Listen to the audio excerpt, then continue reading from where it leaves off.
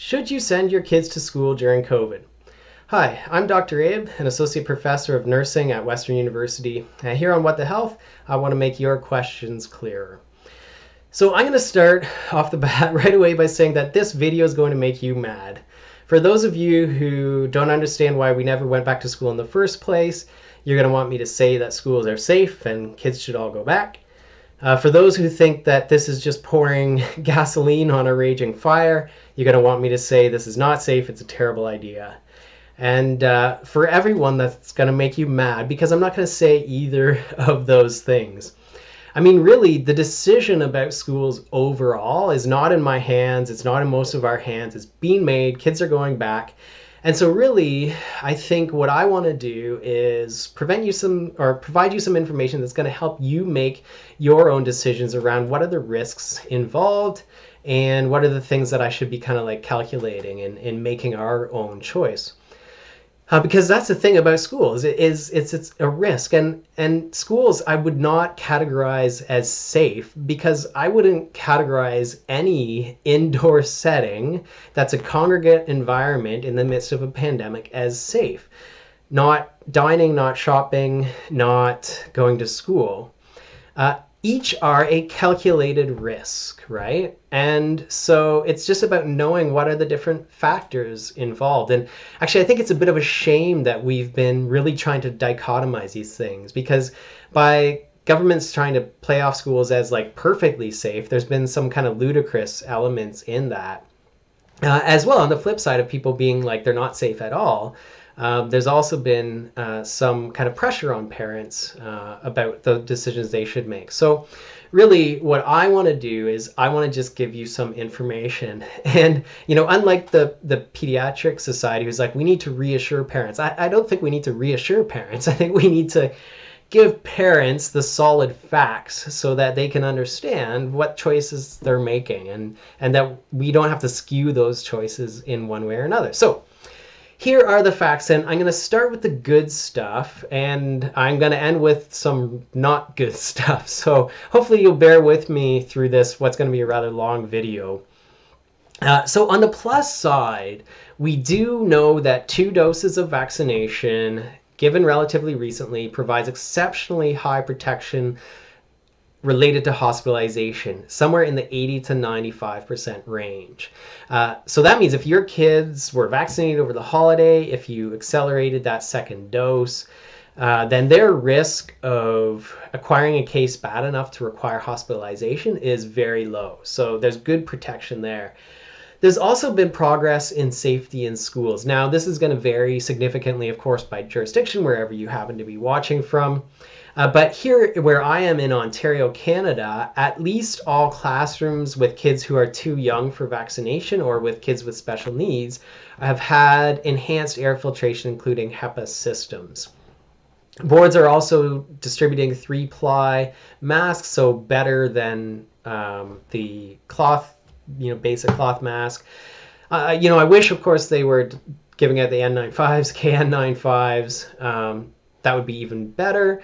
But it's an improvement, and that's the thing, right? So while we've been lobbying for safe schools, we've really been pushing for the best, which would be, HEPA in all classrooms, every kid in a KN95, well-sized. Everyone has rapid tests as much as they need them.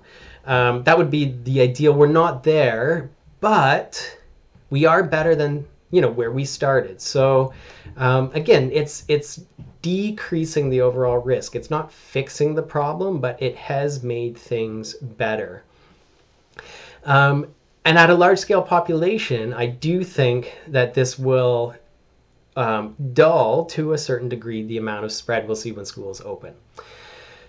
I also think that generally kids and teachers have improved significantly around their personal practices related to the pandemic. And so, quality of masking, making sure they keep it on as much as possible, the way they interact, et cetera, et cetera. Again, like these feel like, kind of half measures towards the best. But each of these factors matters in reducing that degree of virus in the community. And so even things like talking to your kid about, hey, when you go for lunch, eat as quickly as possible and get your mask back on, because infection is related to the amount of dosage. And so if you can minimize that time, you decrease the likelihood they acquire the virus. And if they get it, you decrease the likelihood of a severe illness. So again, these don't feel like perfect solutions versus like, something where they wouldn't end up eating unmasked together. But each one is a small improvement that reduces the personal risk. So if there's parents out there with kids who are double vaccinated, who are sending their kids to school on Monday, I get that. They're screening them for illness ahead of time. They're reminding them about personal protocols. There's a risk here, but there are several partial measures in place to reduce that risk. And so I would understand why a parent would be like, yeah, my kid's vaccinated, they're going back to school, we'll screen them, all that kind of stuff. So let's talk about the flip side and look at some of the less encouraging elements of this decision. So the first is vaccination again.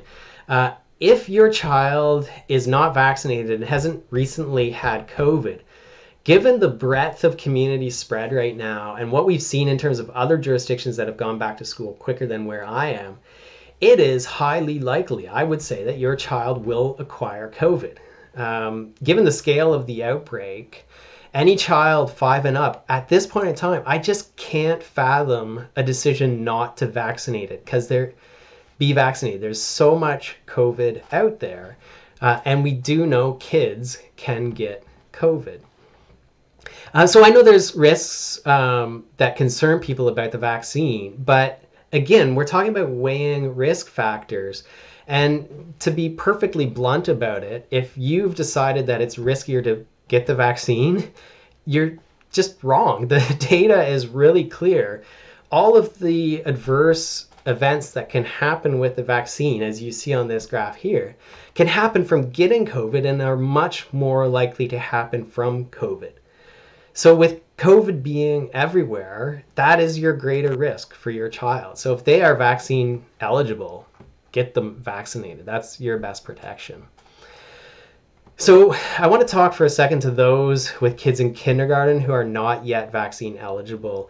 And honestly, my heart goes out to you. Of all the scenarios that are being weighed by parents this weekend, I think you're left with the hardest one. This is also the age that if your child does stay home, they're the most time consuming, and it makes working from home very, very difficult. Yes, the good news is the HEPA filters will be in place for this age. But honestly, you've got a tough decision that it's where you have less control, right? Compared to parents who've had that opportunity to vaccinate. So there's no wrong decision for you to make.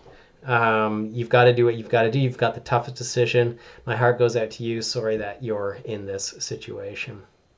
Now for high school, I wanted to talk for a second too, because the vaccine situation here is kind of interesting. So in high school, we have 80% plus vaccinated in my region, which is amazing. And some of the Canadian data on the vaccines that just came out, which was like scary numbers, has already been withdrawn as being corrected. So you might have heard something about boosters being only 37% effective.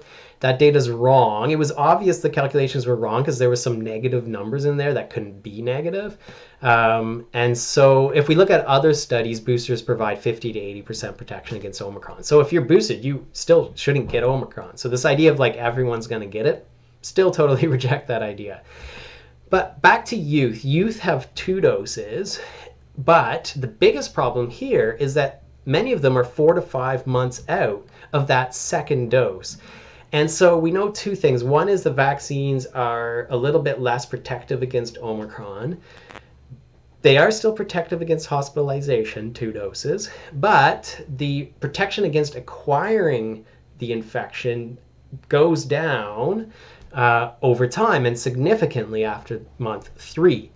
So I think actually protection for youth from getting the infection is pretty low right now for that population. So it's a real shame that they couldn't get boosted over the holiday. That would have been, to me, a game changer with an 80% plus uptake for youth. So I think actually there will be quite a bit of COVID that circulates amongst high school ages.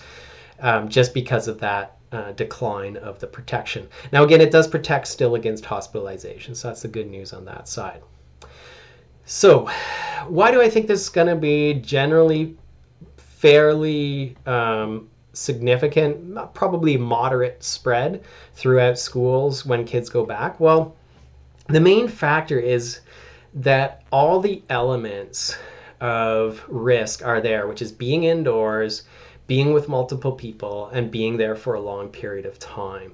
So it checks all those boxes. And in the elementary school, we're looking at only 50% first doses. Some of those having just gotten the dose this weekend, that won't even be, the immunity won't even be there. So, and then for youth, it's that protection has declined over time. So in weighing the risk, I would say, yeah, schools are safer, right, than many of the environments that kids have been in over the past month. So, over the holidays, there was these, in-person, indoors, unmasked, long period of time gatherings that people were having. Way riskier than, a triple layer mask, a HEPA in the most dangerous classrooms, a couple of rapid tests. These factors will make the school setting safer, but it's still going to be circulating. I still predict that cases are going to bump back up. So if you've stuck with me all this way, one of the things you're probably wondering is, well, so what about infection, right? So, okay, many unvaccinated kids are going to get COVID. Some of the youth are going to end up getting it. But, if it's not that serious for most kids, then most of them will be managed at home with their illness. And why should I even care? Maybe we should just kind of suck it up.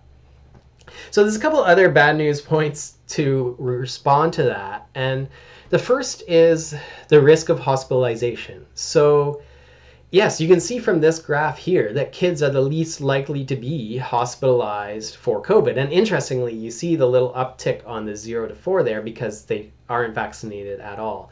So you can actually see the impact of vaccination by age there. But yes, hospitalization is lowest for kids and youth. But this doesn't necessarily weigh into how we calculate personal risk, because your child's risk of being hospitalized in any year outside of COVID is almost zero. They probably won't be hospitalized. Now, if you add the risk of hospitalization due to COVID for an unvaccinated child, you have increased their personal risk of being hospitalized by several orders of magnitude, right? So you've gone from they won't be hospitalized this year to they may be hospitalized this year. And for me, that's not the kind of approach I take with my kids, right? I reduce the risk of hospitalization in many aspects of their lives. And so that's why my own kids are vaccinated, for example. So the other big factor, of course, is this huge question mark, which is about the long-term effects of COVID. Now, because the science is still evolving in this area, of course, we can't really make policy based on potential. But I do think it weighs into our own personal decision-making. Now, the good news about long COVID is that in terms of what we see within a year of infection, I think the reality of the numbers are quite a bit lower than has been shared in several stories about long COVID. And that's because some of the early data collection on long COVID was self-reported data on headache, on fatigue, on lack of concentration, and wasn't controlled against the general population. More recently, they've controlled against the general population, which is also seeing those rates go way up. And so the effect of long COVID is probably more in the 10% or even under of people within the first 6 months, and then actually going quite a bit down from there. So mostly resolving on its own. Now, on the flip side, so that's good news that it's probably not the 50% that some people are quoting. On the flip side, though, is that it is very real and can be very severe. So we know already about COVID that there is a vascular disease element to it. And personally, as an athlete, that's the part that has been most motivating for me personally to make my goal not to get it at all. because that can include things like stroke, cardiac injury, and pulmonary embolism, all which can be very, athletic career limiting. So those are concerns. And then most recently, there's been some research showing demyelination, and then there's the potential for it killing off your naive T cells, which is kind of your inborn immunity, and dispersing itself through your organs and tissues. Again, all of this science is very much in its infancy. We don't know how it's going to evolve throughout the course of your life. But there is a risk there. We know things like Epstein-Barr, for example, which is mono, has been recently linked to MS.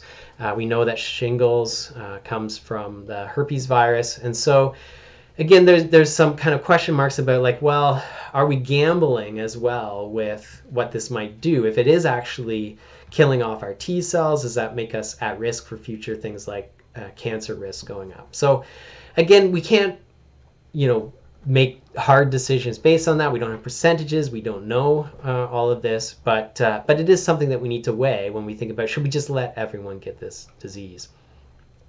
So where does this leave us? Well, I think honestly it leaves us again with making personal choices based on all these factors, but also the factors of your own lives and your own kids' lives. So what do your kids want?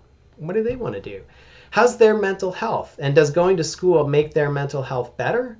Or does going to school make their mental health worse? Are there viable options that your school board is offering for delaying their return, maybe for another week or two until community cases come down? Are they recently 2-dose vaccinated? Do they follow masking and hygiene directions well? Do they have any other health vulnerabilities? How's their teacher control the classroom? And so I thought I would conclude by sharing our decisions and how we're working through these things with the kids. I know it's kind of personal, but I want to be honest with you to kind of help you see how these decisions play out. So for our oldest, he's 16, he's double vaccinated, and he's going to be going back to school. He's not been learning well online. He has to be hands-on. That's how he learns. And he does follow directions well, so I'm comfortable with that. He's going to be safe in terms of his own actions. I really wish he could have been boosted before going back, but I do know at least 2 doses is protective against hospitalization for teens. So number 2 son, it's different. He's 14, he's very independent thinker, incredibly intelligent, and so we're leaving the decision primarily in his hands. And to be honest, he doesn't feel great about the idea. He follows the stats pretty closely. He knows that things are pretty bad right now, and he also knows that things will get better in the relatively near future. He also knows his marks aren't going to drop if he doesn't go back to school. So I wouldn't be surprised if he chooses to stay home for a week. For our daughter, she's in grade 7. She has a chronic lung disease, but it's well managed right now. So there is a concern there. However, on the plus side, she's able to come home for lunch, and our school where she's at is very small and it's exceptionally diligent. So I actually think that the classroom exposure for her is probably going to be pretty low. So we got her a really good pediatric KN95 equivalent. So she'll be well masked. She won't have to take that mask off at all during the day in the school. Because she, like I said, can be home. So yes, I think she's going back, and I think she'll be all right. So what should you do? Well, there's really no right answer here, right? So going to school is a risk. It's a calculated risk, though, and I can definitely see why it'd be reasonable for some parents to take that risk, like we're probably taking with 2 of our kids. Staying home is safer, but it can have other personal and familial consequences as well. So the only decision I really can't fathom out of all of them that's available is not vaccinating eligible kids. And it's not too late to do so. So yeah, sign them up if you haven't already. It just makes sense. So be safe, and I hope this info is helpful for your own considerations.